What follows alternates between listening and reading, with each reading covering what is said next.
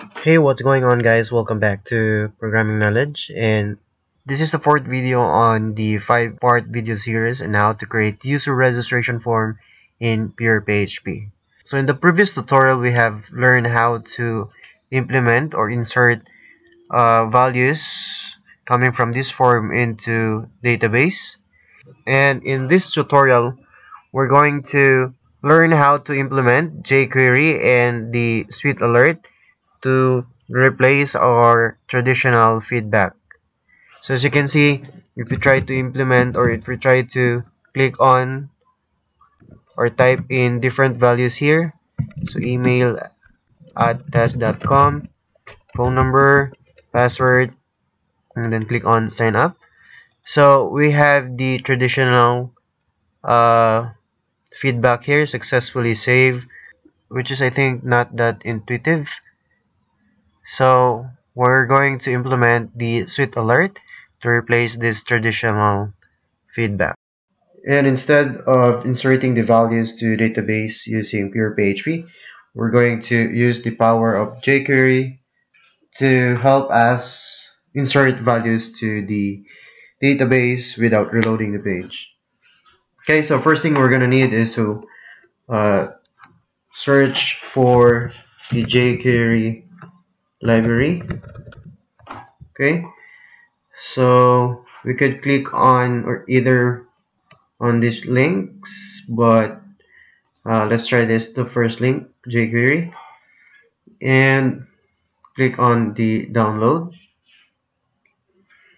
Okay, so here we could actually see all the options that we have for jQuery or for including the jQuery to our project. So accordingly, we can just use the CDN for our jQuery. But there are also options here to just use the CDN or other CDNs coming from some reputable companies such as the Google and Microsoft. So they're hosting also the jQuery. So for now, let's use this Google CDN. So open this by clicking on this link. Okay, so we could just copy this snippet for 3.x or for jQuery version 3 point something. So just copy this script and let's go back to our registration.php. And before the closing of the body tag, let's paste the script.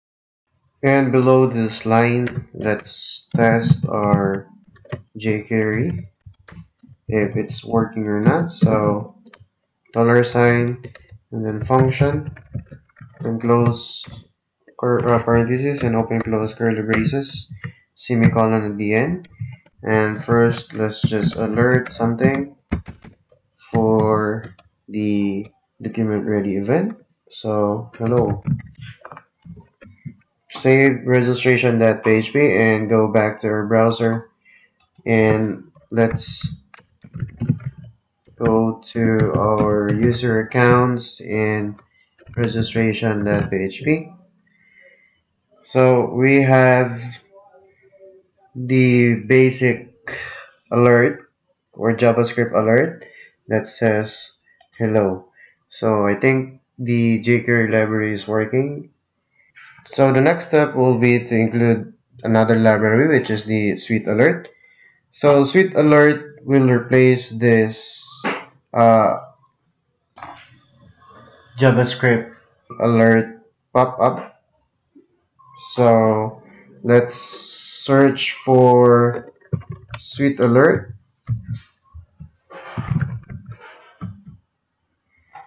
Okay, so sweetAlert, actually there are two versions, sweetAlert and then the sweetAlert 2, which is a newer version than the first one. So sweetAlert 2 is a beautiful, responsive, customizable, accessible replacement for JavaScript pop-up boxes. So they have here a comparison between the normal alert and the sweetAlert 2. So first, let's show the normal alert by clicking on this button. This is the native pop-up coming from the JavaScript. And the second one, show success message. So this is the sweetAlert 2. So as you can see, this is much more better than the JavaScript native pop-up alert. So let's go ahead and integrate this sweetAlert 2 to our project. So go to installation, and we just have to grab the CDN coming from the JS deliver. So all we have to do is copy this script or snippet, and we just have to paste it below the jQuery library that we have integrated earlier. Okay, and now instead of this alert, we need to call on the sweetAlert 2, and then fire, and of course we need to define few things here, which are the title. Okay, title would be hello world, and text would be this is from sweetAlert 2, and the type will be success. So let's try this. Go ahead, save our file, and go back to our browser and refresh our user registration or registration.php. Okay, so as you can see, we have here a better and much cleaner pop-up, which is coming from the sweetAlert 2. So hello world, this is from sweetAlert 2 library. Okay, now the next step is to include or to actually work on the jQuery. So it would help us to insert values coming from our form and insert it into the database. Let's go ahead and make some changes to our registration.php. So in our form, we have the submit button, which is the sign up, right?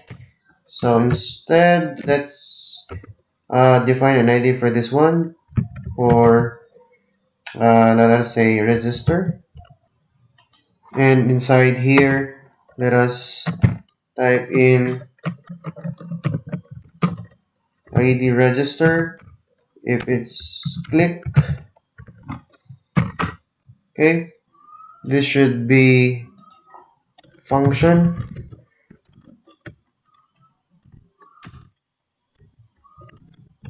and close here.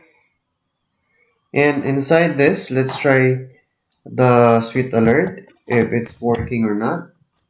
So let's just check the sweetAlert, or once we click the button, the submit button, the sweetAlert should appear.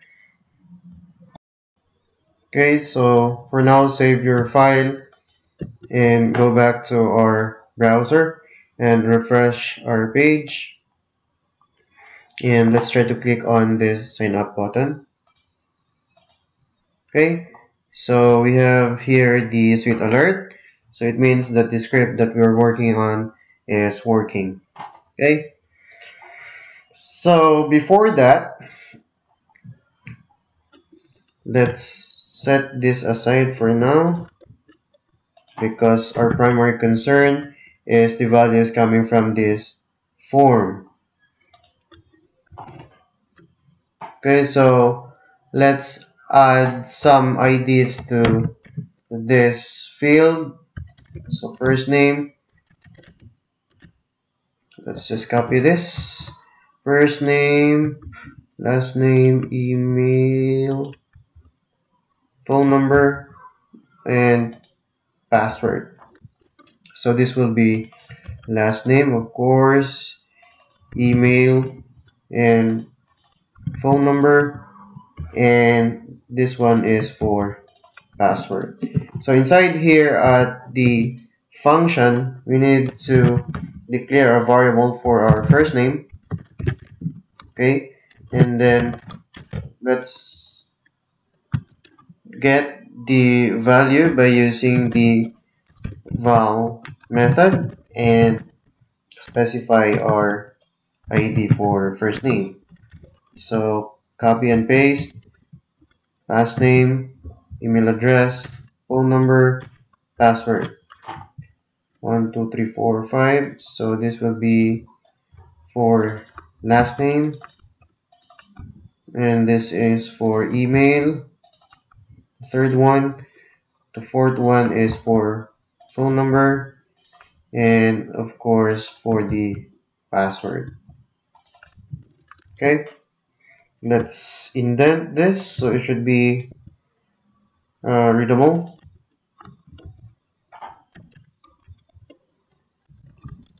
Okay.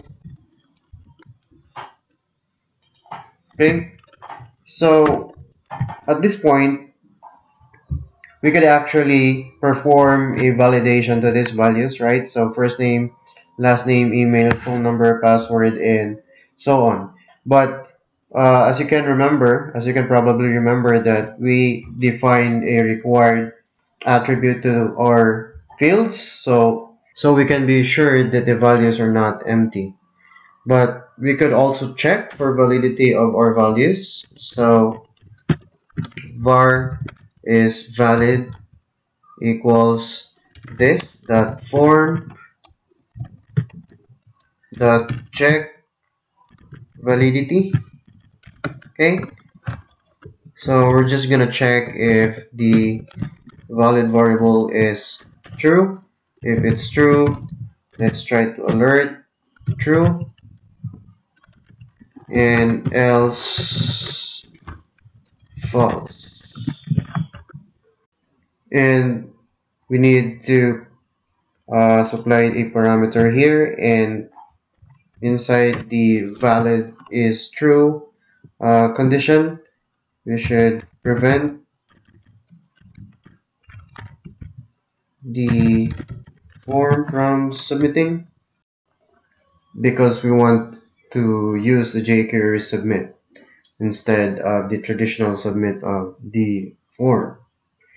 So I think that's it for this tutorial, and we will continue implementing this in our last video of this 5-part video series on how to create user registration form in PHP. Thanks!